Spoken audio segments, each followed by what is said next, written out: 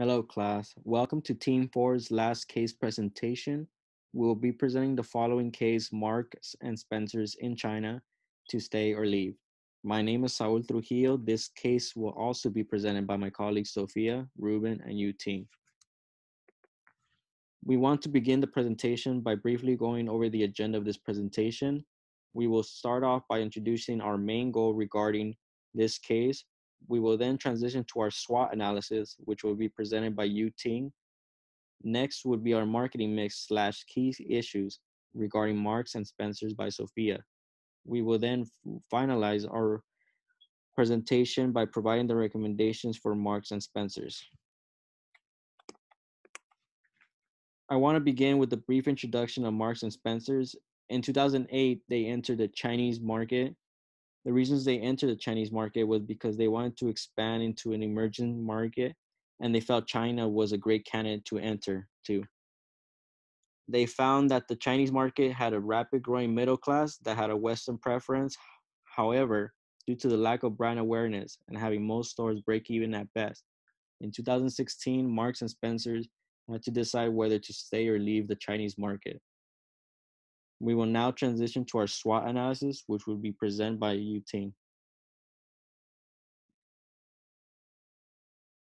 Hi everyone, I'm Yuqing Lin, and now it's SWOT analyze. Their story is long brand history is known for old customers, and they have a lot of product options. The strong connection of partnership on the company's buy chain, and then access to all the Euro products, and then combination of clothes and then grocery stores. Their weaknesses are design of the clothes doesn't match Chinese consumers' fashion value, and then still have the size problem too.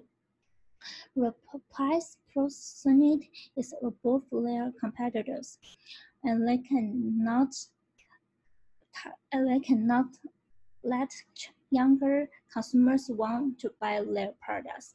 Most of the store in China is well run by the fast fashion competitors, and they didn't did well brand advertising, and then different country value than their original marketing.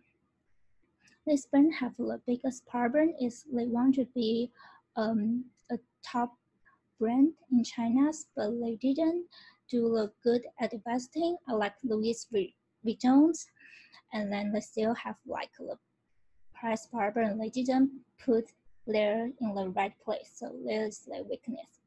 And then opportunities. They should competitors with other rentals to sell their products, and then focus on the internet marketing instead of brick and mortar stores. Decrease the size of the store can raise costs and increase the value. Sell the best sales product primarily on the Chinese consumers' favorite rate. They should focus on internet marketing more, and they can save their money first and then find which thing is Chinese consumers like it and want to buy it. And the last is threats. Lose this reputation among the consumers. And if they still lose money in China, they may influence the whole company and lose competitiveness among the competitors. Fast fashion competitors take over the market share in China. Thank you everyone, and now let's go to the Sophia. She will do the marketing mix and then key issue.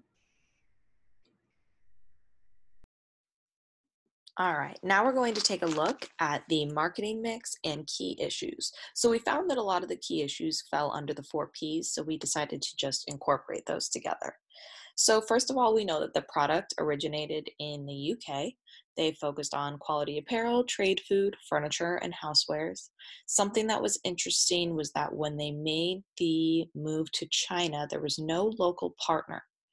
They also had shortages in food and depended on intricate logistical handoffs not established in China in their grocery business. So, not only in their retail business, but in their grocery business as well. They just decided to basically use what worked for them in the UK and think that that would work for them in China. And as we saw in the case, that was not what happened. They suffered from that assumption. So, some products that they were competing against was fast fashion, as they call it, which was Zara and H&M.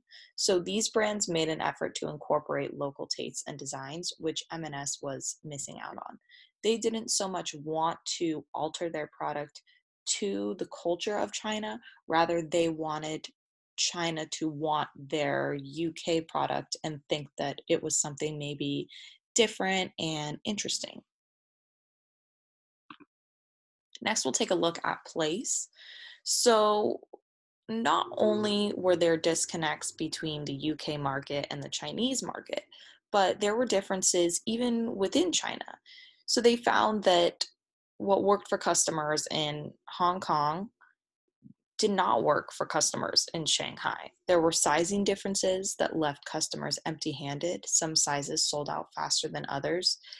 This is a really tough thing for customers who go into a store looking for something and then leaving not finding it. That's going to have a customer not want to come back to your store. So that was definitely a concern for M&S. Is it seemed like they didn't quite learn from their mistakes that what would work in one area might not work in another.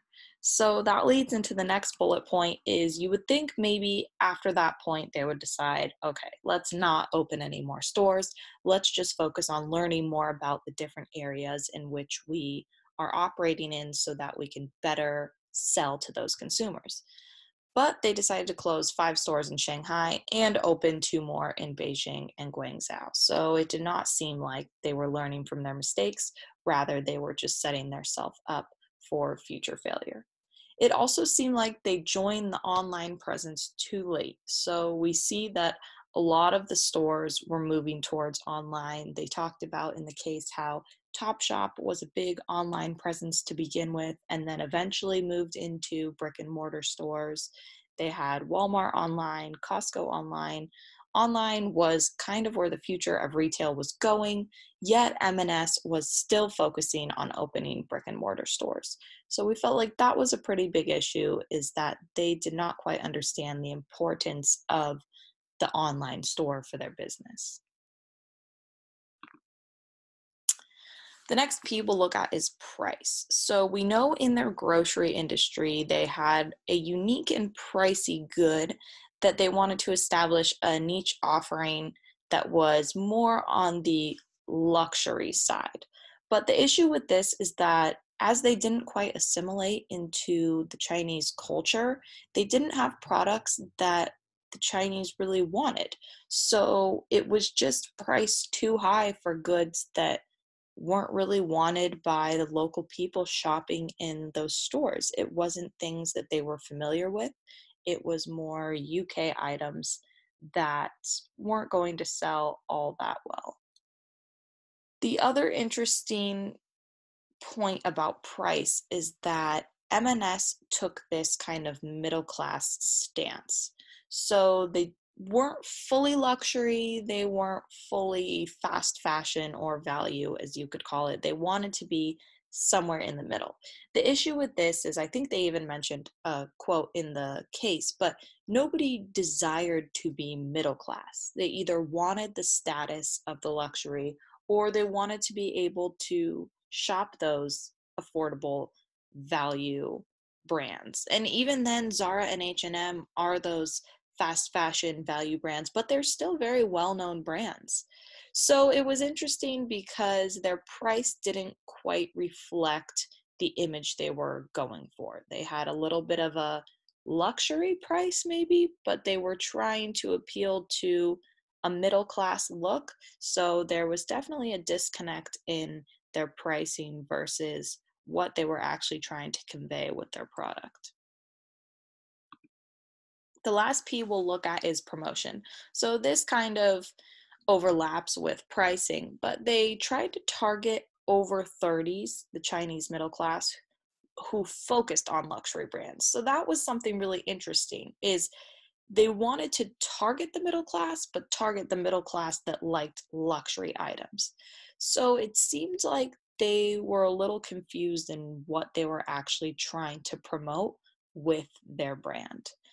The reality was the store did not reach that market. A lot of people, like mentioned on the price slide, they didn't want to be middle class. They either wanted the luxury or they wanted the value. They didn't want to be somewhere in between. If they were paying more, then they wanted to be able to say that they were paying more for a luxury brand.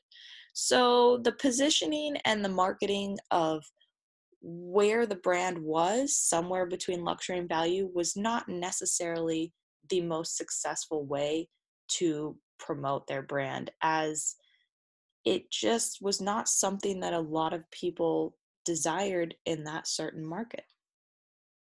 Hello, class. Now I will talk about our group recommendations. We recommend that Marks and Spencer's take a luxury approach in China due to the popularity of luxury brands. M&S previously sold apparel that fit the middle class, and Chinese consumers were not very happy with it. Next, we recommend M&S continue to seek a joint venture in order to strengthen the brand itself and help adopt a localization strategy. A local joint venture could give M&S the guiding hand it needs to enter the Chinese market successfully and give more insight on what it takes to expand into different countries and markets altogether. A localization strategy would help with brand image immensely. Entering a foreign market is already difficult, so the next logical step would be to increase brand awareness and providing the best quality and services possible to stay competitive. Next, we recommend that M&S leave the Chinese market after a year if there are no changes in operating costs. If after these changes are made and it seems as if the company is unable to compete, it would not be in their best interest to stay. And lastly, whether M&S decides to leave or not, the company should put efforts towards improving their online presence and build local fulfillment centers to provide the best services to online consumers. Convenience is becoming the norm when it comes to shopping, and according to Case Exhibit 5, e-commerce sales are growing steadily. That is the end of our recommendations and the end of our presentation.